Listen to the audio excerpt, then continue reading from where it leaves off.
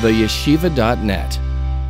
Okay, today's class is dedicated by Rabbi Yitzchak Koenig in honor of his birthday on Tes Adar Beis, the 9th day of Adar. Thank you, happy birthday, and a year of tremendous hatzlacha. La'arichis yamim v'shanim tovos with all the blessings. Thank you very much. The name of the Megillah that we read on Purim, the scroll that we read on Purim, of course, is called Megillas Esther, which literally means the scroll of Esther. Sometimes it's actually just called Esther, the book of Esther. And the question has been raised over the generations, why is this the name of the Megillah?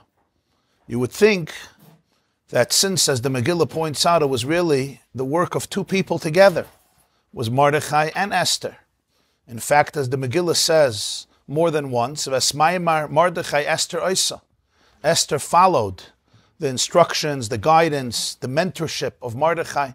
Mordechai also has raised this girl, as the Megillah says also in chapter 2, that she was an orphan, she had no mother and father.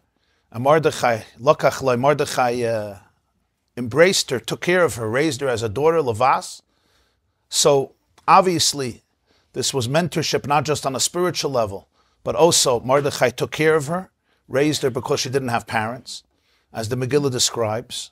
And throughout the entire ordeal, it was literally Mordechai and Esther together. A very, very powerful power team, you could say, who brought down Haman, transformed the decree, and saved the day, and saved the Jewish people. But it's interesting that the name of the Megillah, you would think would be called maybe Megillas Mordechai ve'Esther. Maybe Esther was the queen, so you would call it Megillas Esther or Mordechai. Maybe even Megillas Mordechai, because Mordechai was the one who inspired Esther. And even when Esther had to go into the king the first time to start initiating the process of defeating Haman, it was based on Mordechai's requests, instructions, guidance. Esther was hesitant. Mordechai pushed her. Nonetheless, the name is exclusively Megillas Esther. It's Esther's scroll, the book of Esther. The explanation for this is based on a story that the Gemara describes how the Megillah came about to be written and how the entire holiday of Purim was established. And here we immediately see the unique connection to Esther, and uniquely Esther, not Mordechai and Esther. So if you look in your first source, it comes from Megillah Zayin Aleph. This means Tractate Megillah, Talmud, Tractate Megillah, page 7a. We have it in the Hebrew, and I took from Sefaria an English translation. Amar Rab Shmuel bar Yehuda. Rab Shmuel, the son of Yehuda, said, he shared a story. Sholcha lahem Esther lechachamim. Esther sent a message to the sages. What was the message? Kav'uni l'doiris. Establish me for future generations. Very interesting expression. Kav'uni l'doiris. Kav'uni comes from the word kavua, kva, to established. Right? Like likvaya mezuzah, to establish a mezuzah. Kvius means an establishment. Kav'uni, establish me for generations. What does it mean, establish me for generations? What is that supposed to mean? So if you take a look in the second paragraph, Rashi, we have a Rashi. Rashi gives a comment. Second paragraph in the source sheet. Kav'uni liyamtef ulikriya liyois li l'shem.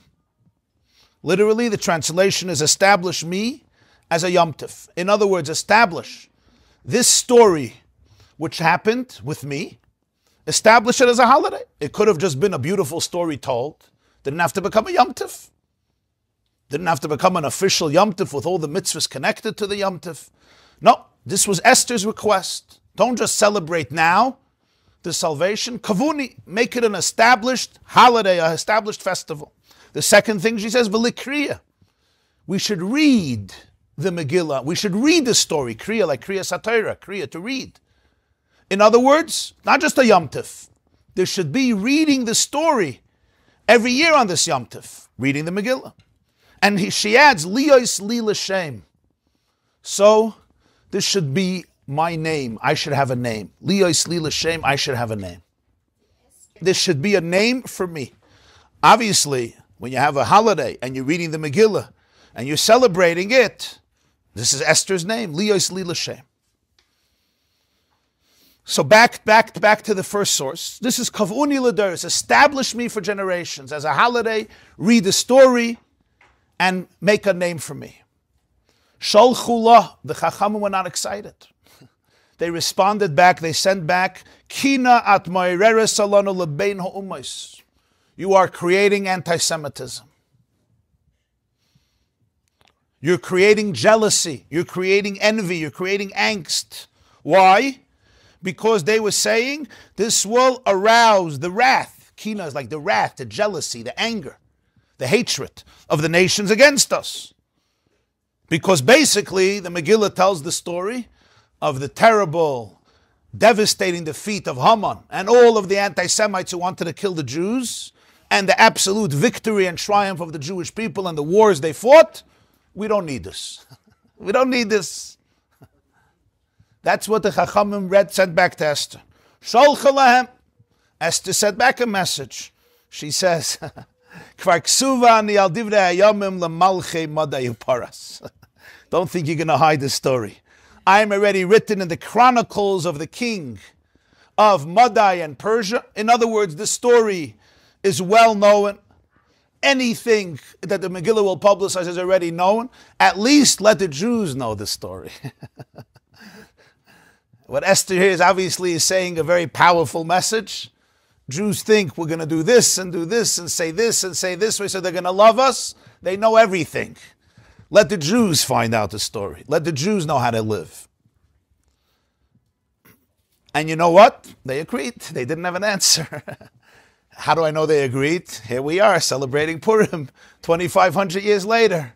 Esther triumphed over the sages. They agreed and they established a Yom Tov. And then the Gemara continues. This wasn't enough. Sholchalam Esther l'chachamim. Esther sent another message to the sages. Kosvuni l'doros. Write me down for generations. I want this to be written down. Kosvuni l'doros. What does this mean?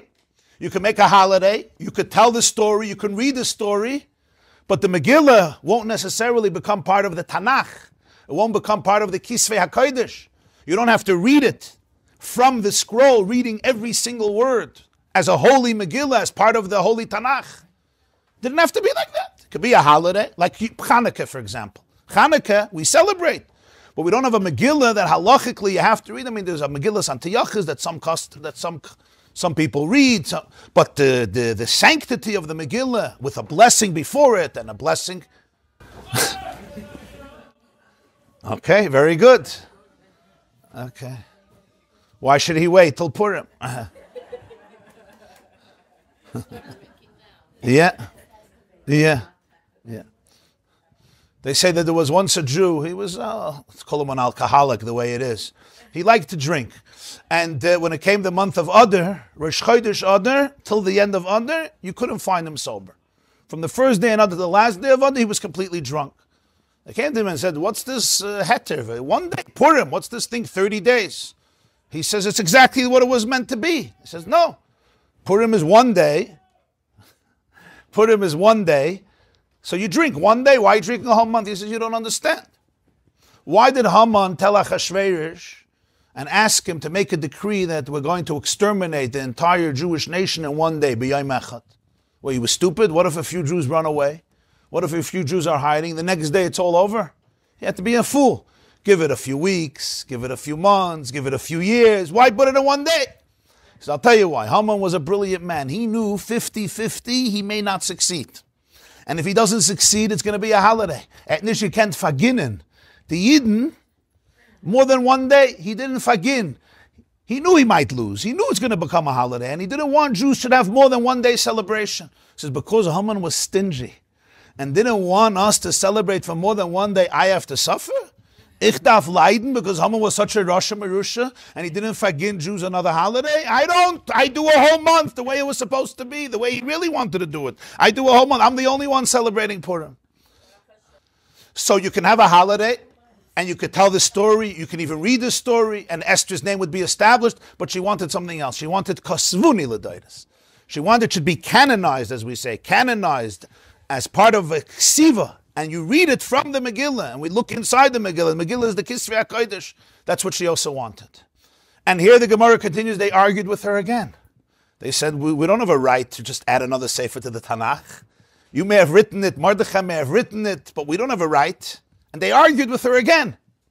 And then the Gemara says at the end they agreed, and they realized that in Chumash there's already a hint. K'soiv zois zikarim b'sefer, when Moshe said, Hashem told you, Moshe, write the story of Amalek. K'soiv zois zikarim b'sefer, 4 words. Write this as a memory b'sefer. They realized there has to be 4 different books. There is this Parshas B'Shalach, and there's Parshas Kiseitze, and then there's the story of Amalek in the Nevi'im, and then there's one more b'sefer in Megillas Esther. They saw Esther was right, that indeed it became part of the Tanakh. Who did this? Esther. It doesn't say Mordechai. Shalchalam Esther. You would think this is something that Esther should have delegated to Mordechai. But especially Mordechai was the head of the Sanhedrin. Who established Yom Tovim? The Sanhedrin. Sanhedrin is the body of 71 spiritual leaders, ordained person to person, all the way back to Moshe. Moshe was the one who, with the instruction of Hashem, ordained 70 people to assist him in spiritually leading the Jewish people in Parshas Ba'aloscha. And from then, this body was continued from generation to generation, and they had to be musmach, ish mipiyish ad Moshe Rabbeinu, meaning literally ordained all the way back to Moshe. Moshe ordained 70, and then it continued for generations, till it ceased a few hundred years after the destruction of the second Beis HaMikdash. The Jewish people simply didn't have the cohesiveness and the serenity to be able to do it, that quality of leadership. So this was a centralized body. There was no such a thing by the Sanhedrin, the Sfardim do this, the Ashkenazim do this. You have this minhag, I have this minhag. There was a unified Sanhedrin, and they made a verdict. And Mordechai was the head of the Sanhedrin. He always, even after he became the prime minister, he remained in the Sanhedrin. He remained a member in the Sanhedrin. So you would think such a question, Esther should have delegated or sent to Mordechai. Let Mordechai decide. Esther sent it, and it's only her who did it. And we see she had to fight for it. It was a debate, and she was victorious. This is the Gemara Talmud Bavli, the Babylonian Talmud. If you look at the next source, Yerushalmi Megillah, there's 2 streams of Gemara. There's Yerushalmi and Bavli. Yerushalmi is the Gemara that was written in Eretz Yisrael, edited by Rabbi Yochanan, 100 years before the Babylonian Talmud, written in Bavel in Iraq. Yerushalmi Maseches Megillah, there we have another detail in the story. Ma asu Mordechai ve'Esther. What did Mordechai and Esther do? Kasvu igeres, they sent a letter, v'sholchu l'Rabbeinu. And they sent this letter to our sages, to our teachers, to our rebbes. Shekein amru lahem, they said to them, Mekablin atem le'aleichem shnei yamim alala b'chol shana. Would you accept these 2 days, Purim and Shushan Purim, as a holiday every year? So some say that there's an argument here, because in Yerushalmi it says Mordechai and Esther. In the Bavli it's only Esther, but the truth is they're talking about 2 separate things. In the Yerushalmi they're talking about the holiday. Mordechai and Esther both wanted it to be established as a Yom Tov. Shnei Yamim Alala B'chol Shana. Esther requested something specific, not just a Yom Tov. She requested L'Kriya, it should be read, and Liyos Li L'Shem, my name should be established. And then she requested Kasvuni L'Doiris, it should become written in the Megillah as part of the Tanakh. That Mordechai didn't ask for. That's why if you read the Megillah, you'll see there's a very interesting pasuk, and you see the change, very subtle change of how it describes the establishment of Purim and the Megillah as a yearly holiday. If you take a look in the Megillah itself, Megillah says to Perik Tes, Pasuk Lamed, this is already the end of the Megillah, chapter 9, second to the last chapter. So it speaks about the fact that Mordechai and Esther sent out books and letters to all the Jewish people that they should observe the days of Purim. So they said, L'kayim esimei Purim eila bizmaneyam, kasher kiyam aleya Mordechai HaYehudi ve'Esther HaMalka, ve'kasher kimu al nafshim v'alzarim divrei atzayim v'zakas. They sent a message that the Jews should observe the days of Purim, just like Mordechai HaYehudi and Esther HaMalka, Mordechai the Jew and Esther the queen, observed these days. Now the new pasuk, Umaymar Esther kiyem, divrei HaPurim eila v'nichtav b'sefer. It's the word of Esther that affirmed these words of Purim, this story of Purim, and it was written in a sefer. So you see, the first pasuk he says Mordechai and Esther both observed the holiday. But then he says it was Maimar Esther, not Mordechai anymore, the word of Esther that affirmed Divrei HaPurim Eila, the story or the words of Purim, and it was written in a sefer. So Rashi explains, what does it mean? Maimar Esther, the words of Esther. So he says, Esther biksha me'ez chachmei adar lekava. Because Esther was the one who made a request from the sages of the generation to establish it as a holiday, to establish it as a day when we read the story, and it should have her name, and that this should become written together with other ksuvim, together with the other writings in the Tanakh, because of Esther, it became written in a holy book, and that's why we don't just tell the story or read it by heart, or one person reading it and the other person could just hear the story, but rather it's all from ink on a parchment with all the halachas, how you have to write the Megillah. In other words, it's a holy script and a holy writing and a holy sefer, and you can't miss a word, etc., etc. So now we right away understand why it's called Megillas Esther. This explains it very geschmack. Because this was really the whole idea of having a Megillah that you have to read and read it from the script and consider it a sefer of the Tanakh. This was not even Mordechai's idea, even though Mordechai was a major part of the story. And as we see from Yerushalmi, Mordechai wanted it should be a Yom Tov. But this particular element of Megillah, both to read it and to write it as a sefer in the Tanakh, this was Esther's unique contribution. But this only brings the question to the next phase. Why is it that Esther was the one who wanted this so much? Even though Mordechai obviously appreciated the miracle, but Esther was the one who goes to the sages and says, Kavuni l'doiris, and Kasvuni l'doiris. And as you see, she does it in the singular. She says, establish me for generations, and write down me for generations. Now, obviously, she's not only writing about herself. It's the whole story. She was part of the story, an indispensable part of the story, the heroine of the story. But that's how she defines it. Establish me. And Rashi, to make it clear, says, because li yos li l'shem, I should have a name. And commentators over the generations ask, what does that mean exactly? Was Esther really just looking for a name, publicity? I want that my name should be carried over. Well, certainly, she got that fulfilled. And that's why it's called Megillas Esther. It's her name, Megillah of Esther. And it's a sefer of Esther. She takes credit for it. She initiated it. She fought for it. She inspired it. It has her name. It doesn't have anybody else's name. Liyos li l'shem, kavuni l'daris, kasvuni l'daris.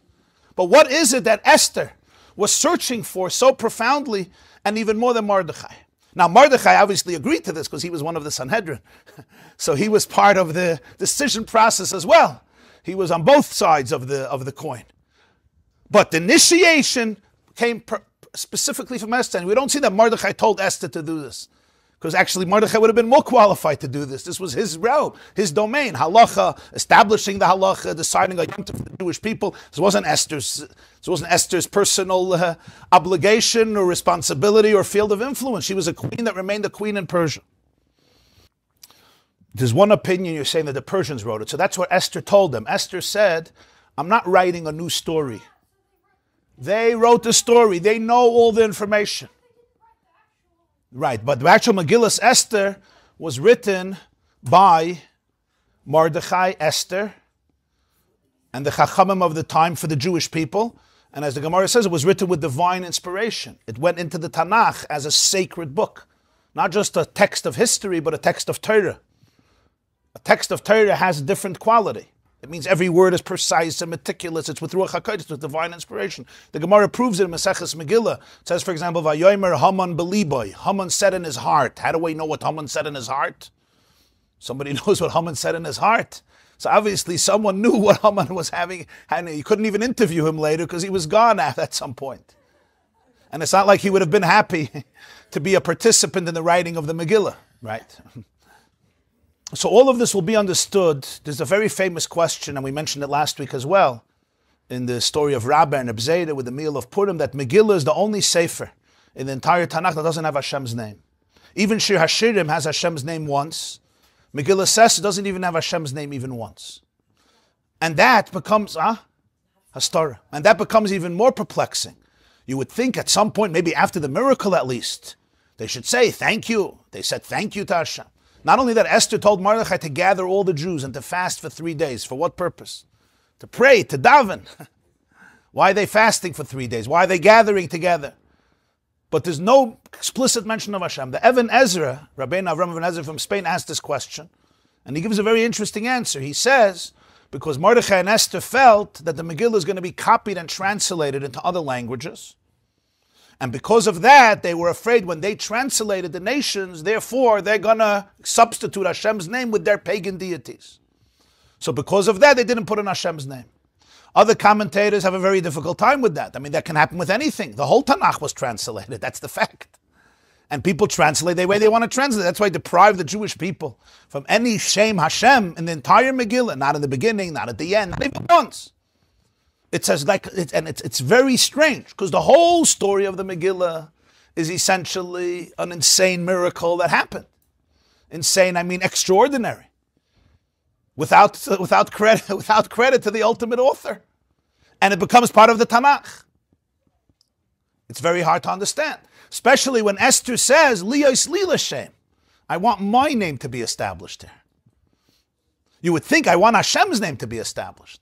She says, Liyos li l'Shem, I want my name to be established. But this really captures the whole uniqueness of Esther, what she represented, and therefore what the Megillah comes to teach. And the way to understand this is, if you look in your next source, the Gemara in Chulin, Kuf Lametes, this is 1, 2, 3, 4, sixth source from the top.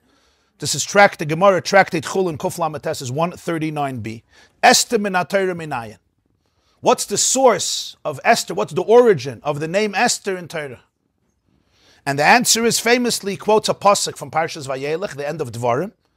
Moshe Rabbeinu speaks about a future time in history. V'anoichi haster Aster espanai b'yom.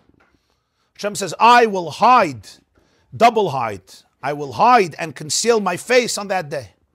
And that's Haster Aster. The question is, why did it say Haster Aster twice? I will hide, I will conceal. So the Baal Shem Tov has a famous interpretation.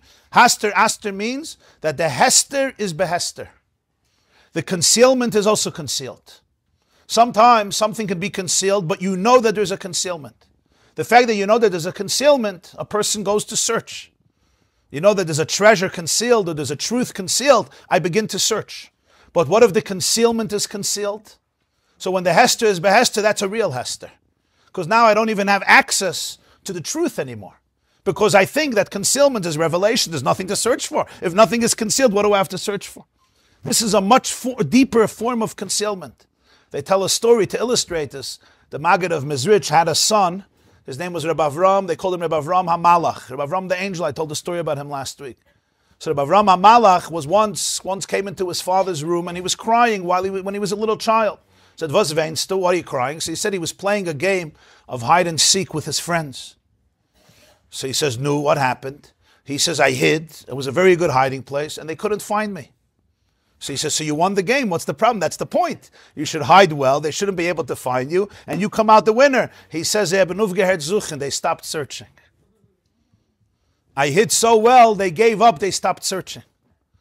So that's why he was crying. So they say that the Maggid of Mezrich started to cry. When he heard this from his boy, he started to cry. And he turned to Hashem and he said, "You concealed yourself very well. V'anoichi haster aster. I'm afraid you concealed yourself so well that there's going to be a day they're going to stop searching. When I know that there's a concealment, I understand, like Yediyas Hamach Lechatzi Trupa, the awareness of a disease, of an illness, of a problem is already half the remedy, just the awareness of it. Hanoichi Hasta Aster means that it's a level where somebody can be so trapped, they don't even know it's a trap. Their exile, they call redemption. Dysfunctionality is called functionality. Disassociation is called association. A person doesn't have the awareness. So that's the second level of Esther. Why is this associated with Esther? And the answer to this is because this describes not just Esther individually, but it describes the era, the zeitgeist, the reality, the circumstances that Esther had to confront. Because this was the first time in history there was a decree on the entire Jewish nation, and the entire people lived under the dictator who issued this decree. Even Parai made a decree on the male children. He said the girls could stay alive. Throughout the generations afterwards, there were wars and violence and challenges. But the first time that somebody should have the chutzpah to make a decree, lashmid, larig, ula'abed, eskola, Yehudim, minar, v'adzak, and tav, and asham, b'yemechad, as the Megillah says, to Chalil exterminate every single Jew, male and female, young and old, man and woman, minar, v'adzak, and tav, and asham, children, adults, the elderly, every single person, every Jew, and to do it b'yemechad, one day. And that everyone in the nation, anyone under Achashverosh, is entitled and obligated to join the effort. So it's not just the army, it's everybody.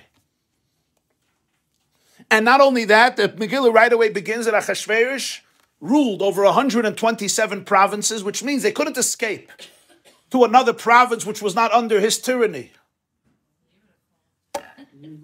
Okay. Hastara. I'll send the text to you.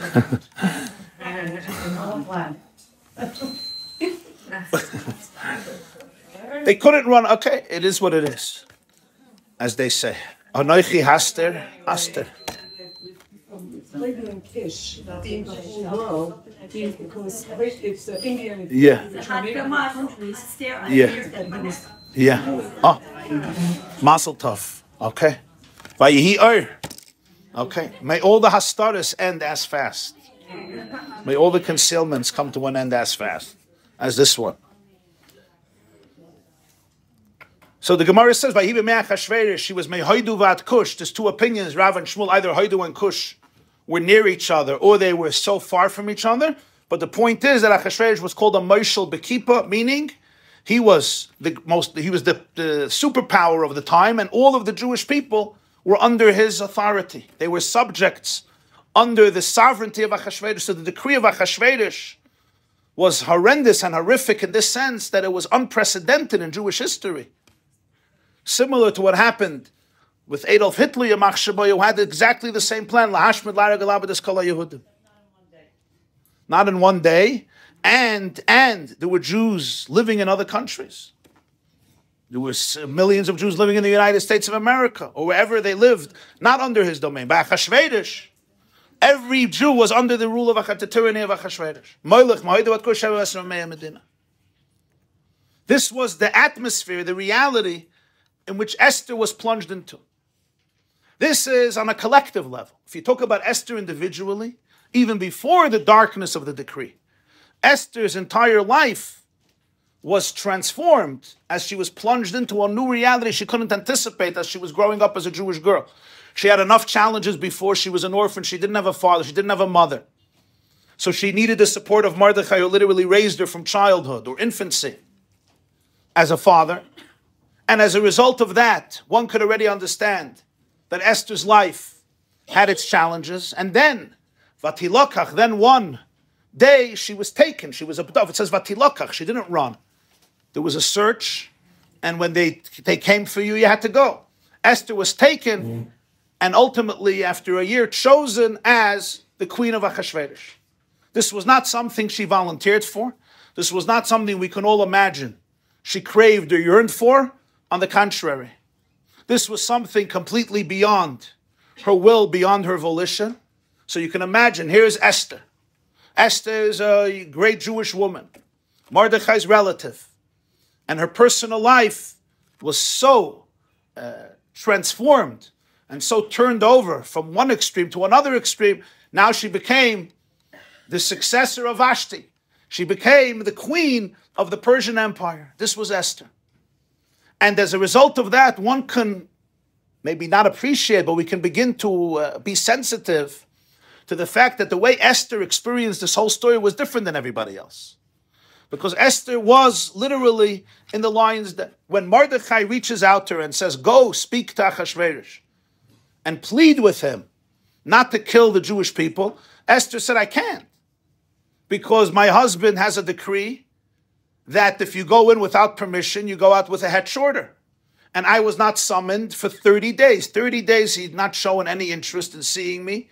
This only underscores to you what type of connection it was, what type of relationship it was. A wife goes in without permission, a wife, a queen that it says he loved and he craved for and he enjoyed her and he so much grace. But it doesn't matter, she'll also die. Just like he killed his first wife, why can't he kill his second wife? This guy has a reputation already.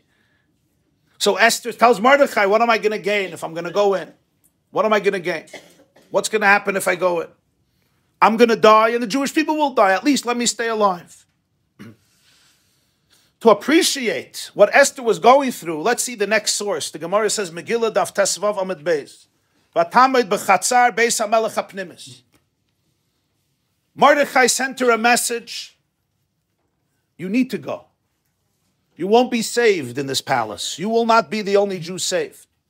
In fact, if you don't go, the Jews will be saved, but you will lose your opportunity. And then he finally said the famous words, who knows if this is not the reason you became the queen.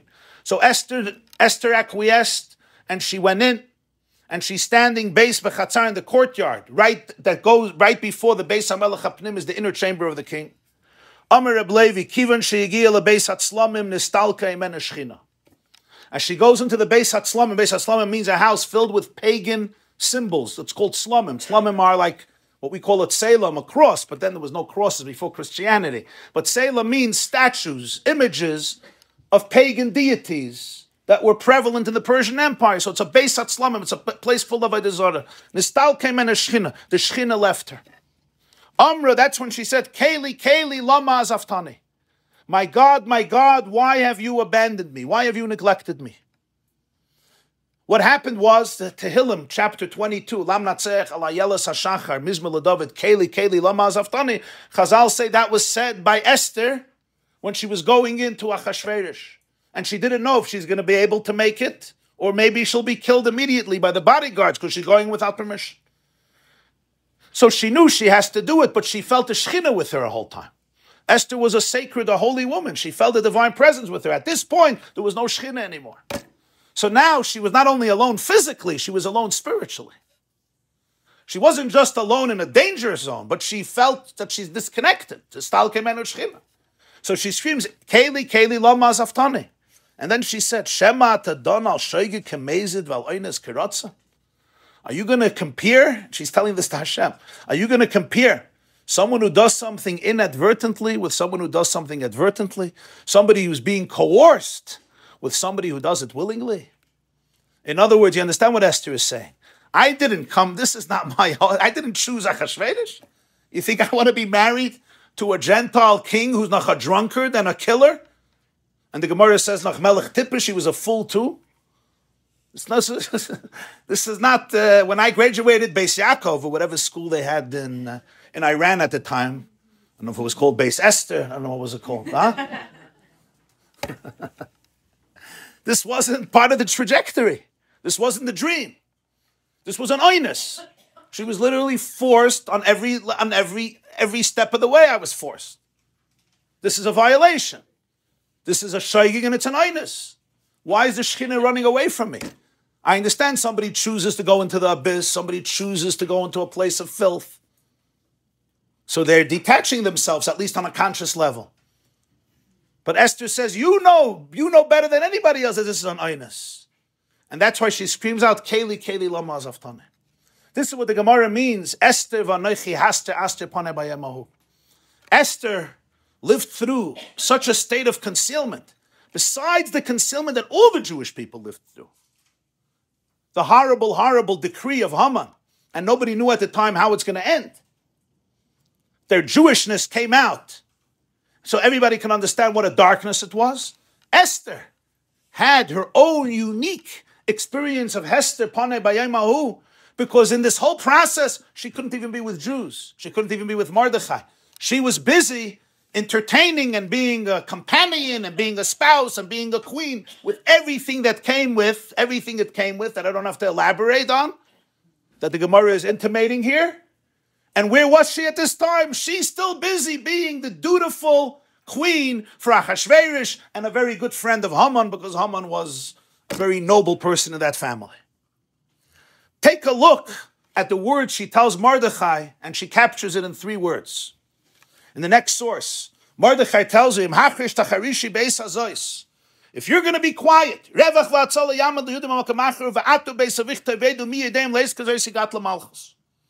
Mordechai says to her, when she says she can't go, if you're quiet now, the Jews will be saved, but you and your father's home will be lost.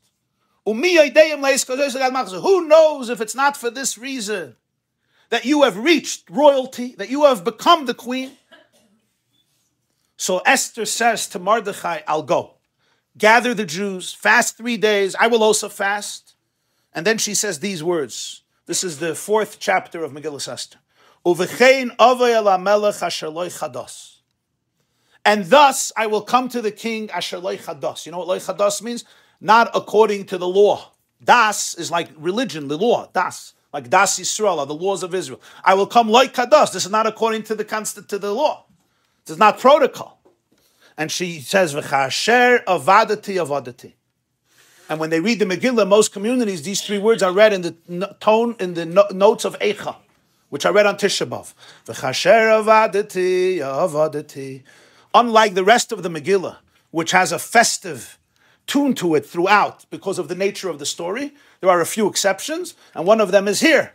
And we can understand because the nature of the words indeed is the message of Eicha, v'chasher avadati avadati. What does it mean, v'chasher avadati avadati? Literally, it means, and if I'm going to be, if I was lost, I'll be lost. If this is my destiny to perish, I'll perish.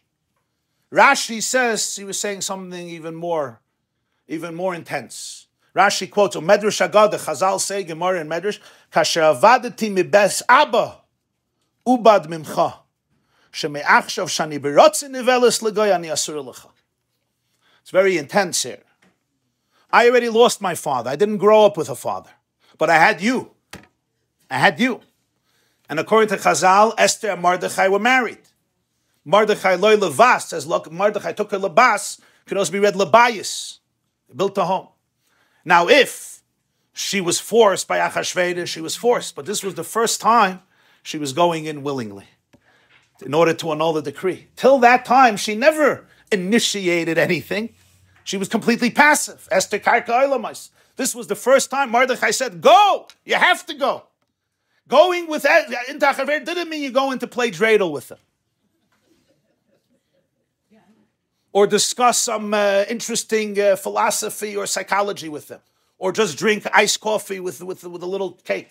That's not what going into Achashverosh meant. So she says, this is the first time I'm going in Berotzen. Now Mordechai was the head of the Sanhedrin. He told her to do it. She said, avadati. Now I'm going to be lost also from you. And it's not just a physical loss. It's much more than that. It's a spiritual loss. And yet she's doing it. So you could appreciate, and when she goes in, the Shekhinah goes away. And that's why she says, how are you comparing an oinus to a ratzin? How are you comparing someone who's literally, this entire situation is completely beyond me? So at least... also not called forced. Why over here is it called willingly? She's saying herself it's not... Relative. In other words, relative. She's not agreeing. Yeah, but she's unwillingly agreeing, she's saying... You're right. But, so to speak, the relationship is being initiated because Achashverosh didn't summon. She's doing it because... she wants to save the Jewish people. But that's what she meant. So she uses these words, kasher avadati avadati. Here one can sense the depth of Haster Aster, the depth of concealment that Esther was experiencing. And this no other Jew could feel. Even Mordechai, who was the leader of the Jewish people, he was the Sanhedrin. He was the spiritual heartbeat of the Jewish people. He never compromised his soul. He never compromised his body. He never compromised his conscience. He didn't go into the den of darkness. He didn't have to deal with this type of filth, of this type of abuse, of this type of pain. Let me call it pain, anguish. Women always have to do this, like from Yael and Sisera and by Elliot. What's the second one? Yael and Sisera and what else? Yehudis, yeah. We're getting themselves to do this. The daughters of Lot, you're saying, Tamar, Rus. Because we're strong. Okay. Yeah. I don't know why I'm giving this class about the strength of women. But okay. Yeah. I don't know how I'm going to feel after this class. Like, okay.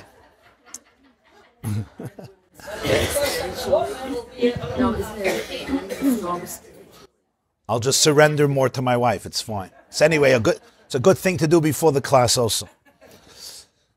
That's what Chazal say. Kasher avadati avadati is, Mela, I don't have Olam Haza. At least I had Olam Haba.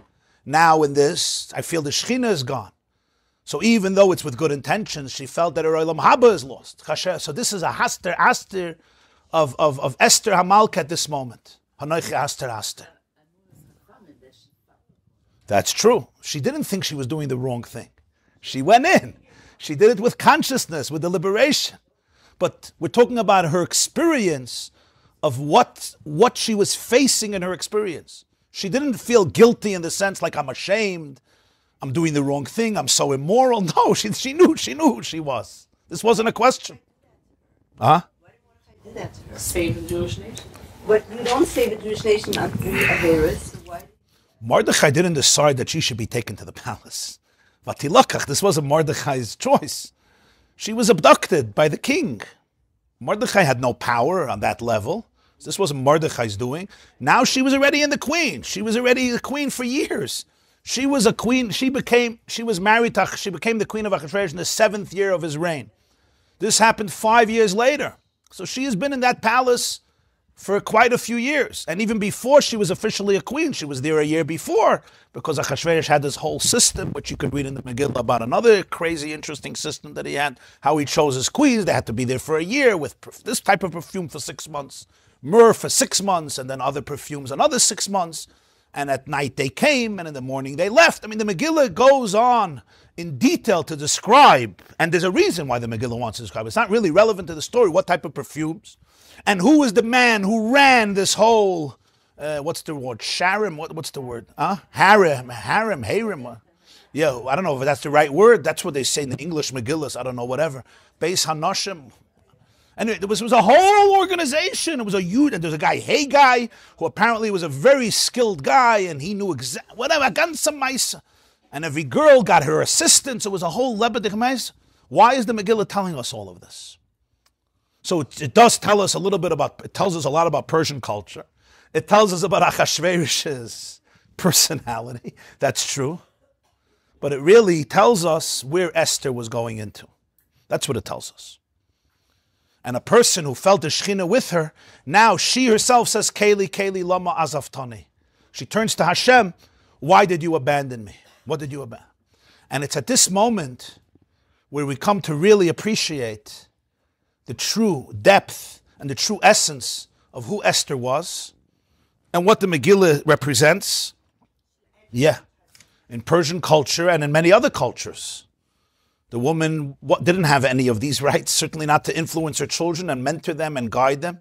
She herself was completely subservient to the husband. And you see that the whole reason to execute Vashti is because Memuchan told Achashverosh that people, women, are going to learn from Vashti not to listen to their husbands.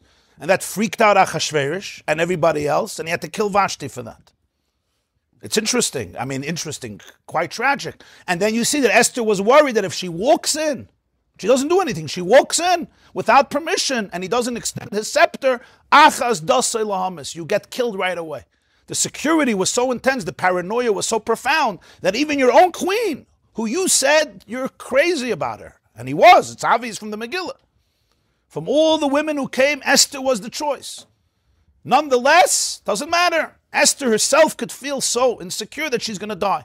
At the end, she didn't. He extended the scepter. This all explains to us, a little bit at least, to give us a taste of the emotional and spiritual concealment and adversity and darkness that Esther was facing. But what actually happened? What really happens here? What does Esther reveal in all of this? And this is the uniqueness of Esther. Esther says, Keli, Keli, lama azaftani. Why have you abandoned me? The question is, was she abandoned? Was she neglected? She was not abandoned. Not only that, she saved the entire Jewish nation. Because of this woman, the entire nation was saved. Because what happened is she went into Achashverosh. He said, what do you want, Esther? Ad chatzia malchus, half of the kingdom I'll give you. And Esther says, all I want is a nice party. Make sure there's a lot of good wine. Not a big deal. One party, what do you want at the party? He asks her, I want a second party. At the second party, that's when she spills the beans. And that's when she discloses the truth that she's a Jew and her entire nation will be annihilated because of the decree of the king. And that's when the king executes and has Haman hung on the gallows. And the story continues. The rest is history, as they say, where the Jewish people are given the right for self-defense. A year later, Yud Gimel Adar, it's transformed into a day of victory and triumph, which is celebrated till today with Purim. How did Esther do this? So Esther, fascinatingly, first she was scared, ambivalent, passive. How can I do this? And then when Mordechai empowered her and said, suddenly, in a moment's notice, a woman who would look before like meek, she didn't even say anything. The Gemara says that Esther was a very, very quiet person. The Megillah says, Loi Magedes, she didn't talk. She didn't say anything. Nobody knew who she was. She had that nature. She seemed very passive and meek. And suddenly, in a moment's call, this human being was transformed not just into a leader, but she literally, brilliantly strategized a situation where she had her husband wrapped, and Haman, Achashverosh and Haman, suddenly were completely falling prey to this strategy that she created. She invited them to a party. Haman and Achashverosh she invited to the party. Because this wasn't just a party. This was a party in which she needed to make her husband feel that there's something going on with Haman. The worst thing, this was Esther's brilliance, knowing her husband so well, she knew the worst thing that can happen to him is if Haman, whose entire power was that he was protecting the king, if Haman is now proven to be not only not loyal, but someone who's ready to betray the king in the most intimate space, Esther knew this is what you have to do. So what happens? She's very innocent. No one realizes, even when we read the Megillah, we don't realize her brilliance. That's how brilliant it is. The Megillah doesn't say what she did. You have to figure it out. She just tells Achashverosh, can you please come to a party with Haman? Now imagine a wife asks her husband, it's our 25th wedding anniversary. Let's go out. But you know what? Do me a favor. Bring the CEO of your company also. 25th anniversary. At the first party, in the middle of drinking, the king says, what do you want, Esther? She says, another party.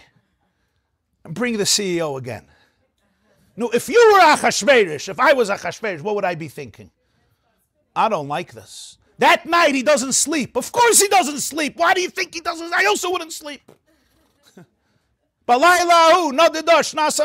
realized Esther's brilliance. She didn't say anything. I'm inviting two friends. Friends? I'm your husband. Haman, second time. And there's one detail in the Megillah where Esther nails it. And here you see it.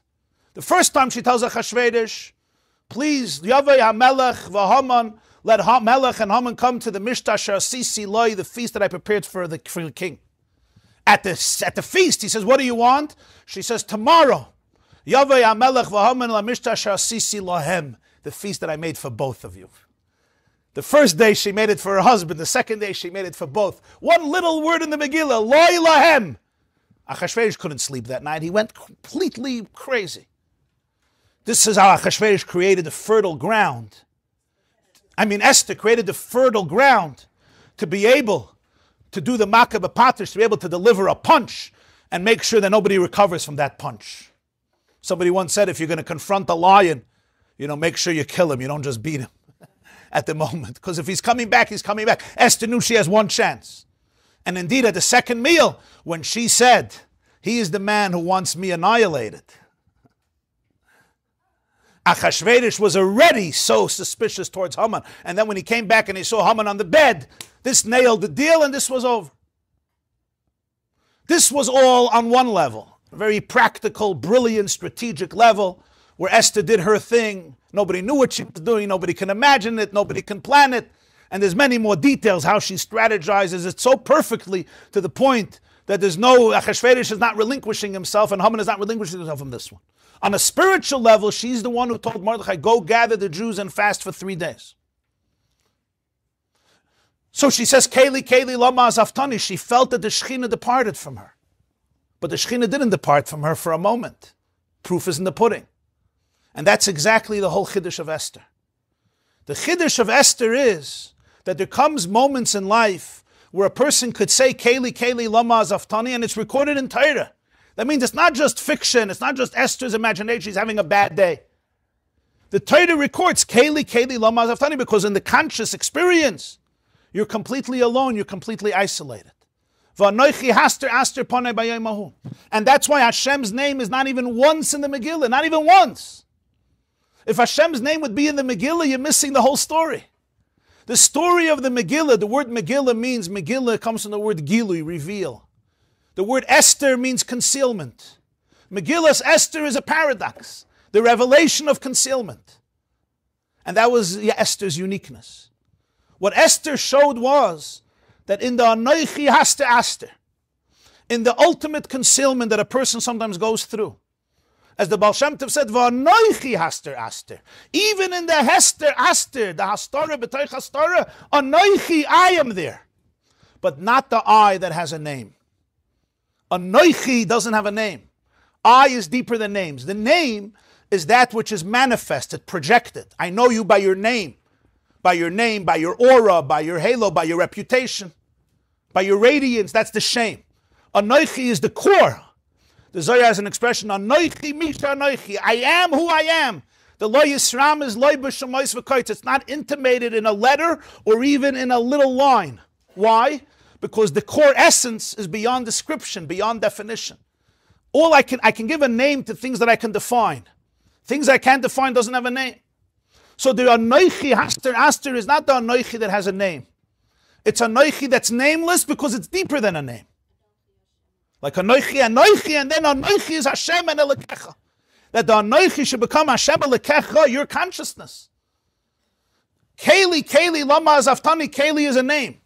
Like we said in Tehillim Nun Beis, Kel Chesed Kol Hayai. So in that moment when you're experiencing Azaftani, the Megillah has no name. In fact, when you read the Megillah and you don't have any background and any context, what are you reading about? You're reading about Achashverosh, you're reading about Vashti, you're reading about searching for women, you're reading about the perfumes they were giving them, you're reading about Bixen Viserys, assassination attempt, you're reading about Haman, you're reading about Haman's intrigues. It's a whole story about Persian culture and a Persian palace and a Persian empire, and everything in the Megillah happens according to the trajectory of nature, Teva. As it says in Sfarim, there's not one moment in the Megillah where you could say, oh, the sea split, or the water turned into blood, or God came down, Hashem came down on Mount Sinai. Every moment in the Megillah, in other words, if you look at the Megillah, what would you say? You could say, it's a nice story. The first lady was Jewish.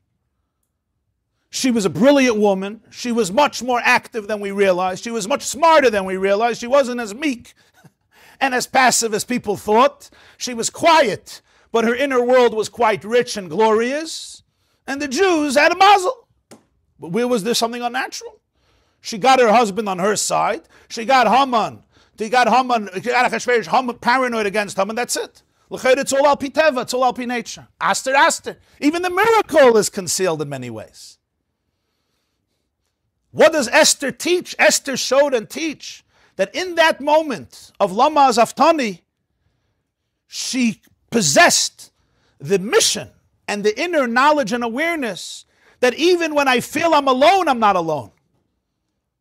And the fact, sometimes when I feel I'm alone, that's the deepest connection. Because now, it's not that Hashem is with me, assisting me. I don't feel anything. It's that Esther herself becomes an embodiment of the Shekhinah. Esther herself, like Shluchah Shaladam Kamaisei, the Shliach becomes like the person who sent that Shliach. Esther herself takes the initiative and she runs the show, and that is Hashem working through Esther. And this is what gave Esther the power that even when you could feel Lama Azaftani, she knew now I have to look deep into myself and know that the entire divine infinite energy is in my soul, it's in my heart, it's embedded in my guf and my neshama. You'll say, I'm subjecting myself to things that are alien to every ehrliche Yiddish Freud, to any moral person. I'm subjecting myself to this. In other words, I'm involved in a situation, taka not by choice, by oinus, but there's a situation which should cast me into darkness, should cast me into depression, should cast me into abuse, should cast me into a sense of dejection. make me feel wretched, make me feel so unworthy, so unclean, so immoral.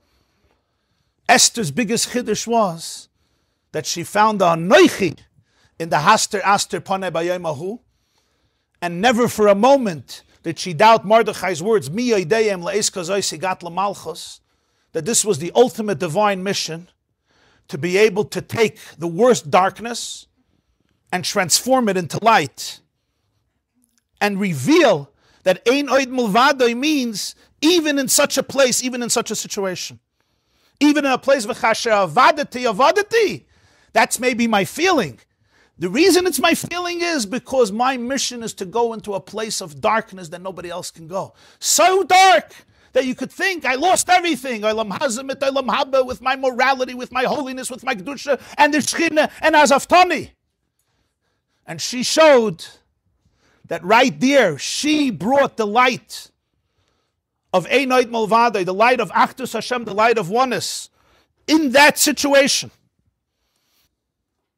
So Mordechai inspired, Mordechai mentored, Mordechai initiated, Mordechai was a backbone, Mordechai was a support, no question. But who's the one who faced the adversity? Mordechai remained always connected to heaven. He never left. He didn't have to. Yes, he faced the darkness, he dealt with the darkness, but his soul remained anchored in heaven. Mordechai never said, V'chasher avadati avadati. Mordechai never said, Keli keli lama zaftani. Who is the one who went into that place? Who was, not because she wanted to, but she was taken there. And she could have easily been lost. And in that moment of being lost, instead of being lost, her soul, her divinity triumphed. And not only that, she changed all of history. That's Esther. Who's the one who actually had the mesmerizing nefesh? To walk into the chamber where you can come out dead, and going into a place where spiritually you feel dead, even if you don't come out dead. That's mesmerizing nefesh. In a way, it's a deeper mesmerizing nefesh for Esther. The spiritual mesmerizing nefesh, in a way, was much deeper for Esther than the physical mesmerizing nefesh. Or certainly both are very, very significant and profound. This was Esther. So now when the miracle happens, what does Esther say? Esther says, Kavuni ledoiris, kasvuni ledoiris. And she uses the word me, establish me for generations. And write me for generations. Not only a Yom Tov, but a Yom Tov in which we read the story, a Yom Tov in which we write down the story and we read it from the writing, and we make it a Megillah Esther, a Megillah that doesn't have Hashem's name. Because this is Esther's entire accomplishment. You look at a book, you're reading about Vashti, you're reading about Haman, you're reading about Achashverosh, you're reading about Psamim, Tamruke, Haggai, this character, that character, everything about Persian culture. Jews suddenly have to start reading about Persian culture for chapter after chapter after chapter, till we get to the highlight of the story, and Hashem is not given credit once. Whose Megillah is this? This is Megillah's Esther. Esther takes that situation, there's no Shem Hashem, there's no Hashem's name, and she transforms it into Torah. She transforms it into Torah Shebiksav, and she transforms it into Tanakh. And Jews read it every year and say it every year. And read it in Aksav every year. Not just in words, it's also in writing. And it's a Yom Tov. Why did Esther do this?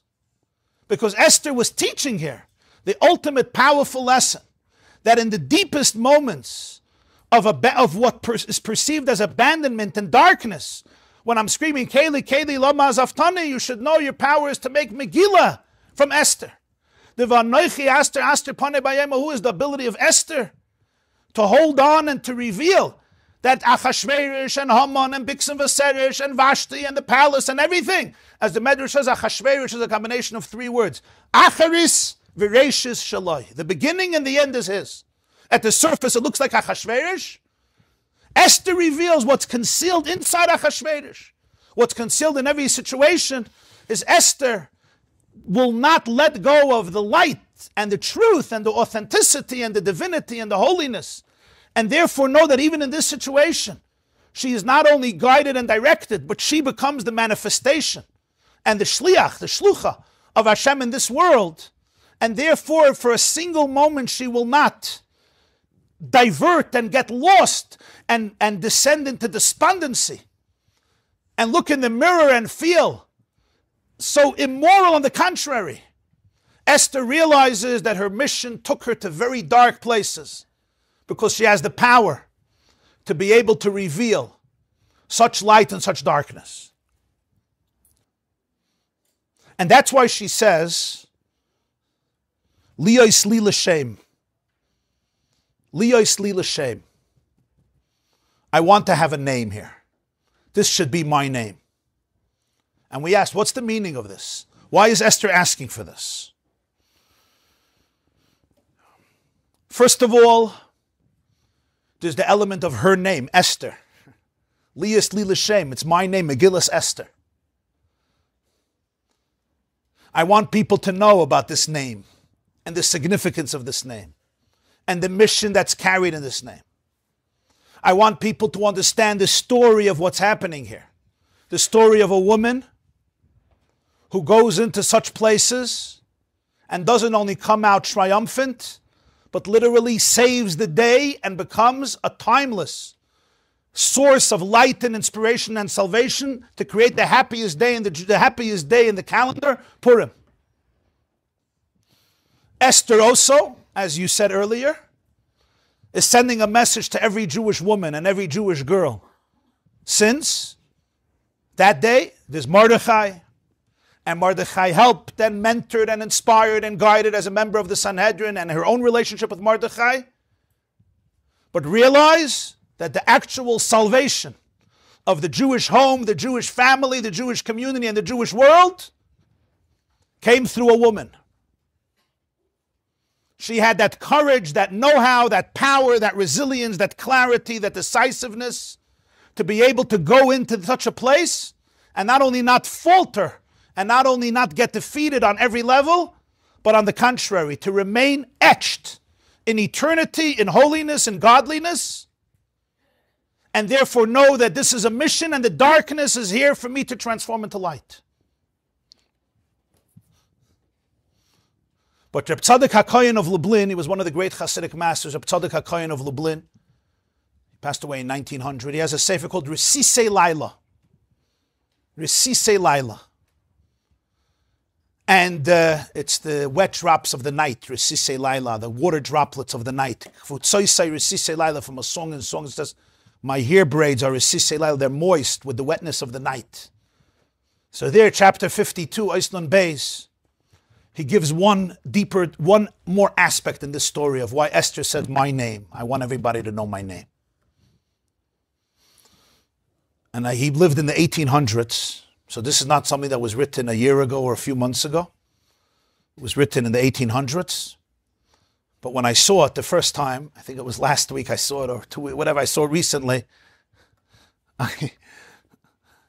I was startled, beyond startled for a moment that he says this. And I want us to see this inside. He raises the question, the big question we asked last week. What's this idea that on Purim you become intoxicated? Adalayada, you don't know the difference between blessed is Haman. Oh yeah, I'm already drunk. Blessed is Mordechai and cursed is Haman. Okay, that's a Purim slip. It's not a Freudian slip, it's a Purim slip. What's this idea? Jews, we don't like intoxication. The Gemara says that a shikr, it's called an abomination to be drunk. You're not allowed to daven when you're drunk. It's something considered very disgraceful. On Purim, suddenly it's an obligation, and we learned last week, Rava said it's an obligation, and Rabbi and Zayda got drunk, and the whole story that happened by the party. What's this whole idea? So this is what he explains here. It's the third paragraph from the bottom. Purim u'ois habris sheben Yisrael avim shebashamayim etzat shoresh hanelam ba'olam haza v'shegam beis hahelam va'astara be'imkei libam dvukim b'Hashem Yisbarach. Purim represents the depth of the relationship between the soul and Hashem. Even in the deepest concealment in the own person's life, in the depth of one's heart, you're always in dveikus, you're always connected. Valkein chayev lebesume adalayada lahiris. The gambe is shikris kazeki shikrutse shaloit. The layada klum v'beheder adas legamni gamken kosher b'Hashem Yisbarach. That's pshat adalayada. A person gets drunk. It's a metaphor. A person loses their mind. They lose their mind. They're drunk. So let's hear the words again. You have to get drunk till you don't know the difference between cursed is Haman and blessed is Mordechai. Most people interpret it, you're so drunk you don't know the difference. Reb Tzadok HaKohen of Lublin says it means something else. It means exact opposite. And I actually saw this from the Balatanya in Tovkov Samach Gimel, a Maimer from 1803. It says as follows. You should get so drunk. The difference between Haman and Mordechai is not based on knowledge. It comes from a place that's deeper than knowledge. In other words, sometimes the difference between Haman and Mordechai is because I know it, I understand it. Come on, this is Haman, this is Mordechai. How do you compare? The avodah of Purim is when I go into a place of Ada Lo Yada. It's not that I know between Ar Haman and Baruch Mordechai. Rather, the core of my soul screams out the difference between Ar Haman and Baruch Mordechai. The way he puts it here is, person is drunk like light. He doesn't know what's happening. What does that represent in life? There's a place that my intellect, if you go to the core of my conscious, beyond intellect, we go pre-verbal, pre-cognitive. What comes out then? What comes out then is that Arur Haman and Baruch Mordechai. Adela Yoda, the difference is not based on Yoda. You don't know between Arur Haman and Baruch Mordechai. It's much deeper than Yoda. In other words, it's visceral, it's intrinsic, it's innate, it's essential, it's the quintessence of the person. So we're not worried what happens when all the layers go away, even when my das shuts down. I don't have an ego, I don't have the power to discriminate, to dissect. It's not mathematical anymore, it's lo yada. But the relationship is essential. Why? Because in the deepest concealment, there's still dveikus. That's ad lo yada. That's the entire holiness of Purim, and that's why it's a Yom Tov that can never ever be severed. It says that even La'asad Love, when all the holidays will be obliterated, it'll be like candle in the sunlight. Purim will never be nullified. Chazal say. Why? So he says this is the pshat. Purim represents something that could never ever be nullified. Everything else could be nullified because if it's based on my conscious awareness or connection, so if it's not there, it's not there. But since Purim represents the essential relationship, the essential holiness, the essential dveikus, so then nothing I can do or anybody can do can destroy it. Even if I go into concealment. And even if not like Esther, I go in chas v'shalom b'rotz. In other words, I'm drunk. I'm completely drunk. In other words, I go into places that are very difficult, challenging. What Purim represents is that the relationship is at the core. If it's at the core, your soul is divine at the core, so then nothing I can do or anybody else can do can ever sever it. I can eclipse it. Aster, maybe a double eclipse, a double concealment. A lunar eclipse, a solar eclipse, but it's an eclipse. And when I get past that, I'll find Anoichi. So that's why Purim could never be nullified, because nothing could nullify such a relationship. Esther, Esther and that's what Esther wanted. She is the one who made it to her generations, this lesson. And he says here, Rashi Pirush, shame, liyos li l'shem. Rashi Pirush, sham, liyos li l'shem, bevade le kivna lahagdil kvoida baza. Did Esther want to grace or make her covet big? Everybody thought, Esther. She wanted to be a celebrity. She wanted to be promoted. I want a name. I want thousands of years later, people should say, Esther, yay, hooray, Esther. Megillus Esther. He says, that's not pshat. So what did she want? What was it that she wanted?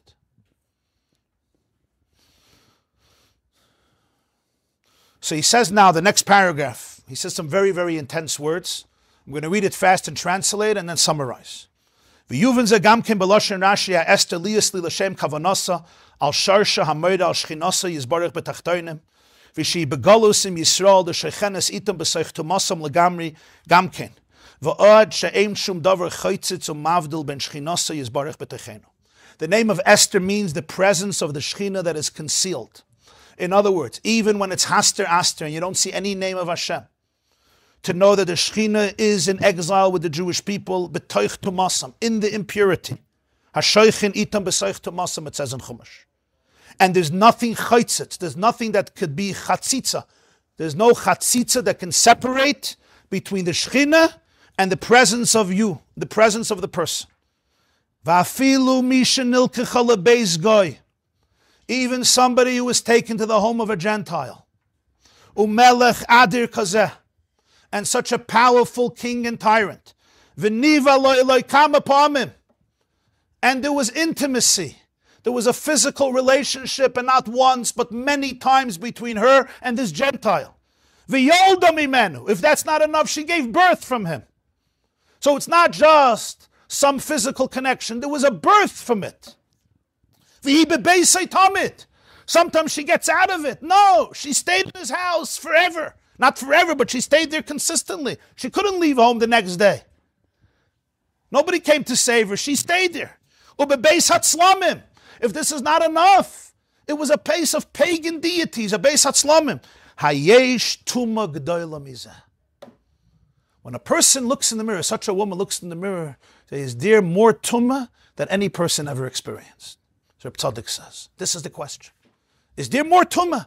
Is there more shame, impurity, filth? Ve'im kol zeh, but what's the truth? Hi b'tzidkasa mitchila v'atzoif b'shava. She remains in her tzidkas, she remains in her righteousness from the beginning till the end, equally. Nothing of her kedusha was changed at all. Not only that, Chazal say, the Ruach HaKodesh came back to her when she went into the house of Tumah. Who ever heard of this? Hashem told Moshe, I can't speak to you in Egypt because it's full of Avodah. Let's go outside of the city. Esther accomplished. She goes into the Beis HaTumah, for Tumah, and the Ruach HaKodesh comes into her. And not a moment was her holiness compromised, and she knew this.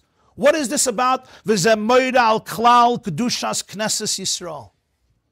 Shenizbarir oz shehu kain. She'ein shum davar tumah sheba'olam metan from klal. At that moment, Esther initiated a new energy in history. And she demonstrated through her life that the kedusha of Knesset Yisrael is of such that no purity in the world can contaminate it at all. Esther embodied it in the most visceral and conscious way. I could be thrown into everything. I was thrown into it. I was sent there. My holiness was not compromised. She knew it. Not only that, Ruach HaKodesh was vibrating in her at those very moments. Why? Because I was sent here. Who sent me? Hashem. In other words, I am just the ray of infinity that was sent here. I am infinite consciousness having an impure experience. Think about that. She's having an impure experience. I am infinite. In other words, who's having the impure experience? Kivayachol? Hashem. Does Hashem become impure by coming into the impure world? He doesn't become impure. Why not? Why not?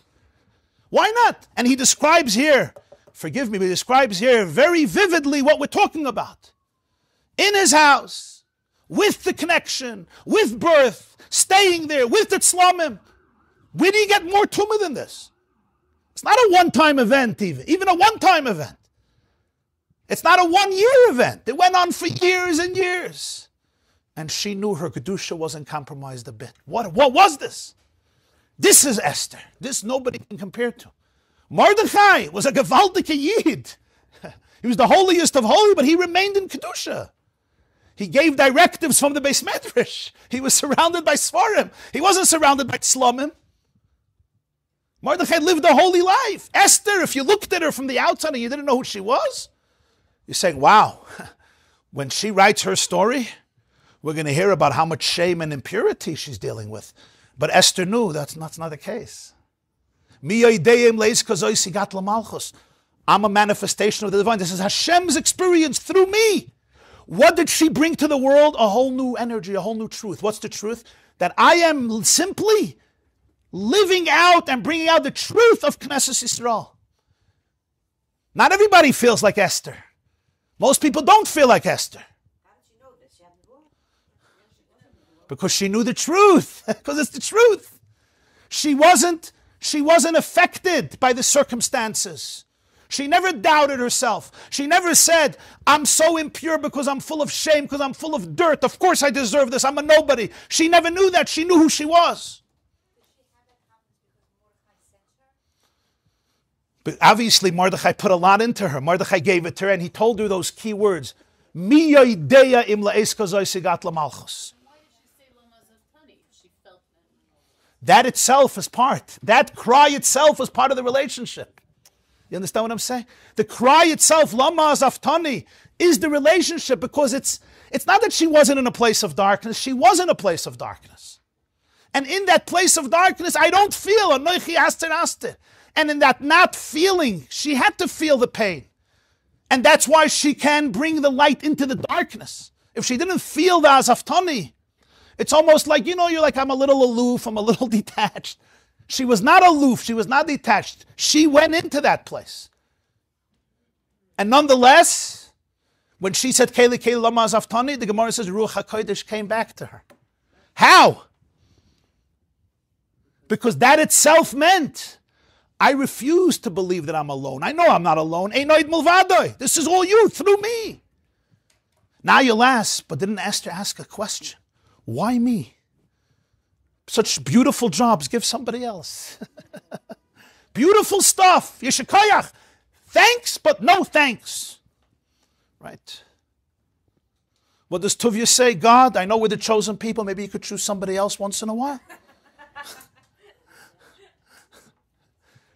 Very nice. I was chosen. Gewaldig. I'm resilient. Maybe you could choose somebody else. Mordechai understood this, and that's why Mordechai told her two words. Mi yodeya. Who knows? Those two words are strange.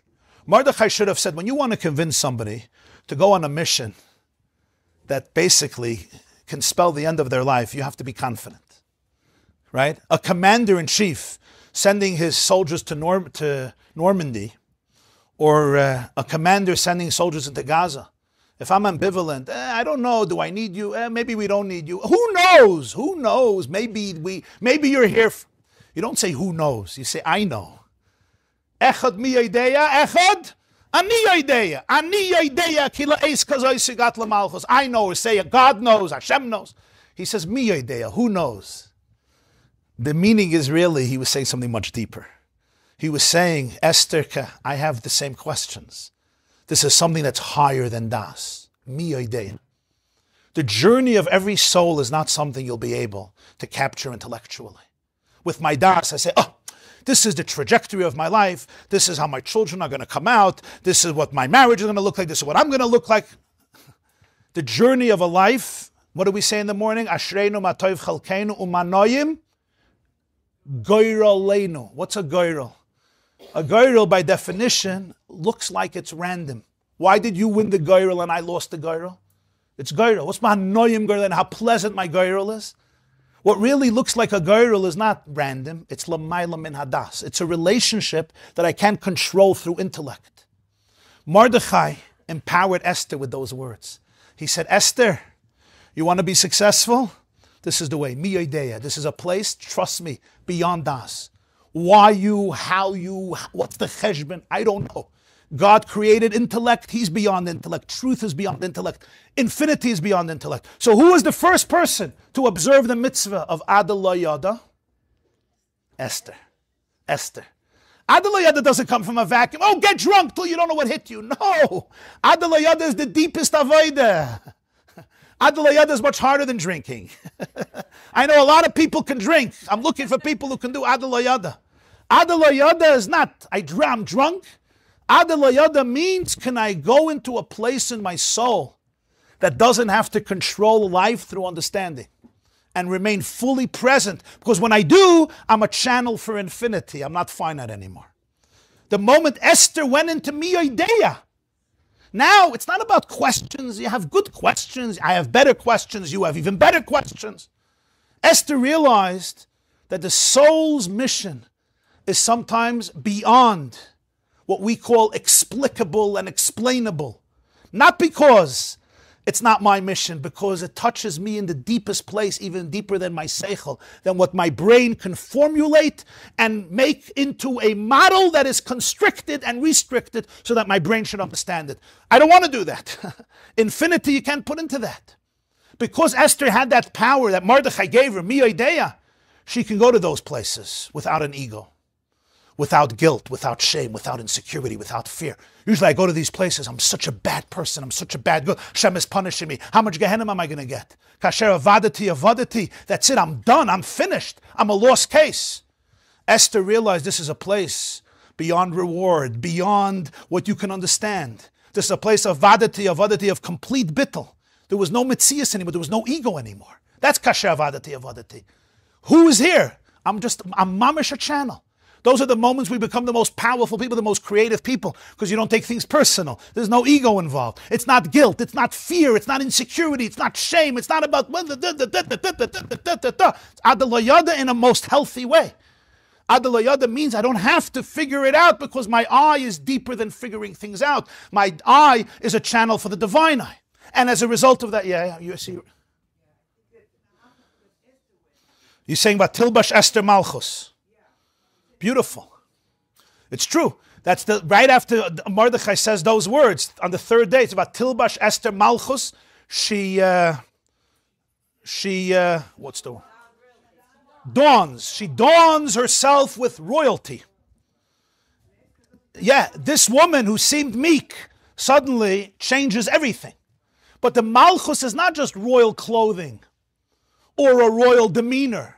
It was an inner core of, I'm not a victim to impurity. I am a queen, a malchus. A queen is not a victim. A queen is not a subject. A malchus. What does it mean, a malchus? That this experience, which is the most impure experience from a Jewish perspective, as Reb Tzadok described, I'm still malchus. I'm not a victim of it. So how did I end up here? This is the mission of my soul, to bring out the chiddush in history that is brought out now for the first time. That in the lowest situations that I may face, I remained fully divine. I remained fully pure. I remained fully embodied with that invincibility. Even if consciously, I may have not always felt it. In fact, maybe I have felt like the worst person. That was only my yada. My lo yada. If you could take an x-ray of my soul was always invincible. So Reb Tzadok comes and says this, Liyos li l'shem, I want everybody to know my name. Listen to this. And it's going to be hard to say. One of the hardest things for victims of such type of relationships, one of the hardest things for them to do is to speak. And to come out with their name. Even today in Israel, after October 7th, people know, those who want to know what happened. And it's still hard to get women to speak because the depth of shame is overwhelming. And this is true also about boys and men. You have boys who went through stuff, who were violated, and sometimes 30, 40, 50 years, they don't say a word. They don't say a word. The level of shame is indescribable. Those who don't understand won't understand. It's not your fault. Why are you so embarrassed? It's not a rational thing. It is so deep, the level of shame is so deep that the person doesn't even want to tell themselves it happened. And that's why many people don't speak because they don't even know. It's a pre-verbal experience. They don't want to tell themselves it happened. If they can find any other interpretation, they will give other interpretations. With girls and women, it's even more powerful because of the natural sensitivity and refinement. But this is true about all people. And you know what Esther HaMalka was doing? Liyos li l'shem. I want everybody to know my name. I'm going to write down the story. Anyone who reads the Megillah sees the story. I was taken to the king. Liyos li l'shem. This is the first victim in history, a woman who emerged and said, this is me. This is my name. This is my story. Let everybody know my name. What happened to me? I wasn't sitting in my beautiful city, in my beautiful house, cooking for Shabbos and Yom Tif, learning, davening, saying Tehillim, Tzena Orena, cooking sourdough challah, baking sourdough challah, sorry. You see how much I know about sourdough challah. This is the story of Esther. Why did Esther want this? Liyos li l'shem, not anybody else's name, my name. I'm putting myself on the line. This is me. Everybody forever is going to know what was done to me. And I never went back to the Jewish people. I never went back to build a family after Purim. And I think that's also an element of Liyos li l'shem. As you said before, Esther didn't have a regular Jewish family. The son that she gave birth to remained a Persian king, Daryavish. Yeah. So Esther says, at least when people, Megillah says, Esther, you're my family. Every Jewish woman, every Jewish girl, every Jew, every Jewish man and boy, this is my family. I saved you. I gave everything up to save you. You're my family. This is my name. I don't have another name. Yeah, Liyos li l'shem. This is my name. But why does she want her name to be publicized? To give every such person courage. People live for dozens of years with self-blame, self-shame that is indescribable. It's unfathomable the depth of shame that people live with. And why? They were violated, for heaven's sake. It's not that they chose it, but the shame is not rational because I'm a bad girl. It's the poison of abuse that gets ingested in the psyche of people, and suddenly they're eating themselves up morally, emotionally, with anxiety and self-loathing and blame that turns their entire world into darkness. So Esther comes out and says, my name. Kav'uni l'doros. This is a story of tremendous pain that I went into. But I want you to know the second part of the story. For a moment, I did not doubt myself. For a moment, I did not think I wasn't anything but holy. For a moment, I wasn't in a place where I could completely fall into despair. Not because I couldn't. Not because I didn't have the thoughts. Not because I didn't say, Keli, Keli, lama zaftani. But Esther became the embodiment of what it means to believe in your soul and to know that the infinity of your soul is so divine and so powerful that in the midst of all the darkness, it is present, feeling the pain viscerally, and yet having the ability, and it's inexplicable, it's adaloyada, to be able to see that somehow this is a divine experience, which means ultimately I am not a victim of anyone's darkness. I am on a journey to create light and love and redemption in our world.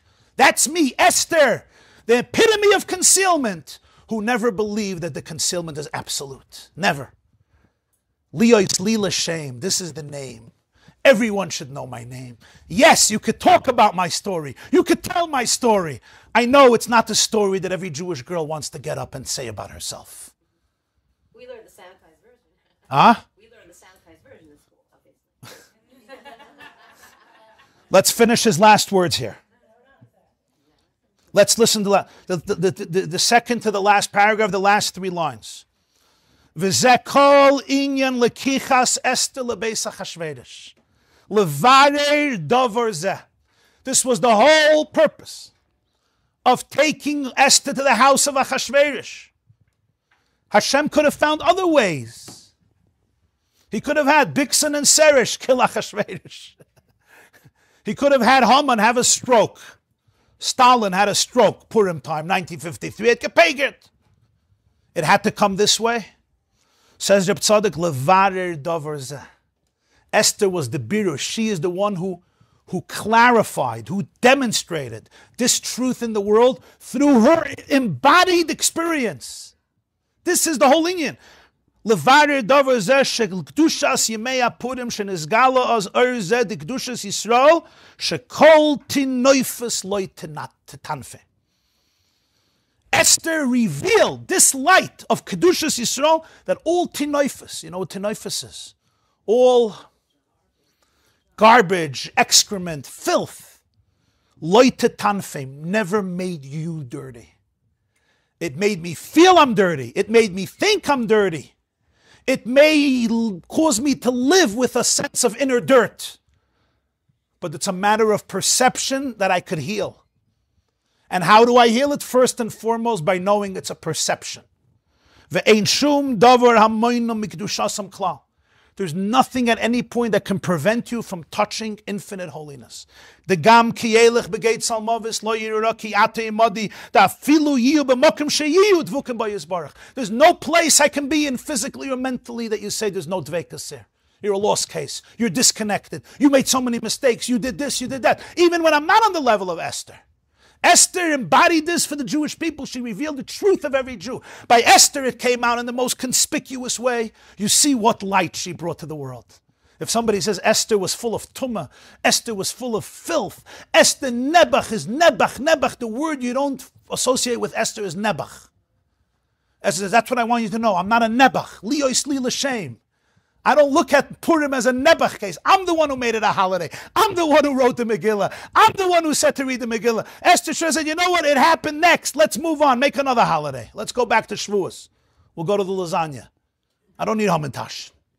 Esther's the one who made it. She could have looked at herself and said, you know what? This is not such a geschmacka story. But what do you see? What Esther said? No.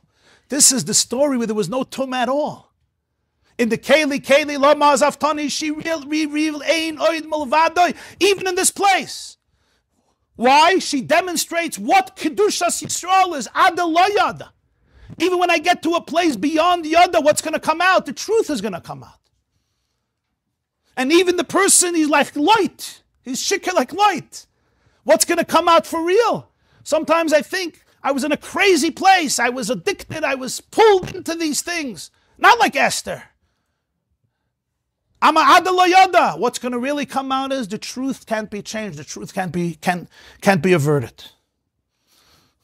So now he finishes. We'll just finish with this paragraph. V'zeu shamru b'gemara yud aleph aleph. Emos sayro kolaf sayaris b'mei Mordechai v'Esther. It says in Tehillim, Ro kolaf sayaris es Yeshua selekenu. They have seen at the edges of the earth the salvation of God. So Moses says, when did they see at the edges of the earth Hashem's salvation? Times of Mordechai and Esther. What does it mean, the edges of the earth? So he says, Ratzalaima mekaymes hayoytzer shveilim upchusim. Shayeshua hoysaz laharisech Hashem yizbarech malchuse bakal mashallah afilu b'mekaymes hayoytzer shveilim upchusim kebeisa chashverish. Af seyaretz means the lowest dregs of the earth is God present. If I end up in the lowest places, is Hashem present? If I end up in places where my body or soul, chas v'shalom, are violated, is God there? Did God watch it? Did my soul watch it? Was I connected? You can't tell me I was. Look what it did to me. Look how much craziness, insanity I'm dealing with. Look how much anxiety and depression I'm dealing with. Look how much blame, shame, guilt, addiction I'm dealing with. Look what it did to my marriage. Look what it did to my emotional life. Rochel Afse Yaretz. When was Elokus revealed in Afse? In the lowest places, like in the house of Achashverosh, in the time of Mordechai and Esther. The Hoya HaYoyser Rasha. First of all, he was a Rasha Merusha Achashverosh. And she ends up in his room, in his bedroom. V'hu nikra Afse Yaretz, v'sham niri Yeshua Salakenu. There the Yeshua of Elokeinu was seen. Ki lo haya azar nes la'avidu lahitzi Yisrael mitachas yadai. The miracle could have been destroy Achashverosh and liberate the Jewish people from him. That's not what happened. He remains the king after the story. After Purim, he became even more powerful. So I don't understand. You're saving the Jewish people, how? By keeping Achashverosh intact, in his position, even more powerful.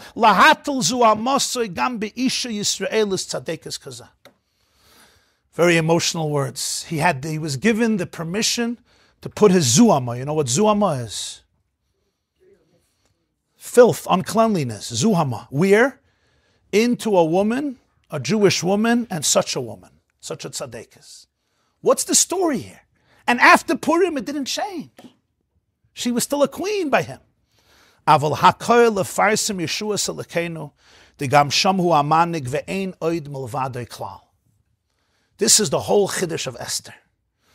The whole chiddush of Esther was how she experienced it. Esther says, my mission is to teach the truth that Ein Oid Milvadoi means even in the house of Achashverosh. And even in a situation that seems stripped from any level of holiness, from any level of connectivity. And the natural response should be, I am contaminated, I am filthy, I am dirty. What Esther reveals is V'anoichi haster aster ponai b'yoyim hahu. That ein oid mulvadai. There is a real thing to hold on to. The invincibility of the soul is so powerful. And I'll prove it, Esther says. See that the whole HaYehudim ha'yisa'ira v'simcha v'sasan v'ikar came through this. What does this mean? What is Esther teaching? Esther saying, I want you to know my name. That when a person faces such darkness, and whatever that means in their life or their loved one's life, not only should they not think that they are victims that were sent into crazy places because of their evil or their guilt. On the contrary, they were the souls that are going to heal the society. They are the souls that are going to bring light to society. They are the souls that save the Jewish people. They are the souls that reveal the truth. They are the souls that empower everybody to extricate themselves from doubt and darkness and wretchedness, and to be able to experience the true bliss, the true delight of the fact that even that even when I faced it and I didn't understand why, and I still don't understand why, because it's Adela Yada, but I should never ever doubt that my soul's light was fully present and fully luminescent and fully bright in that moment. Completely untouchable. Its holiness only becoming infinitely far more powerful. Have a wonderful week and a very, very happy and uplifting Purim. Verstehst? Adela Yada. Adela Yada. This class is brought to you by theyeshiva.net. Please help us continue the classes. Make even a small contribution at www.theyeshiva.net/donate.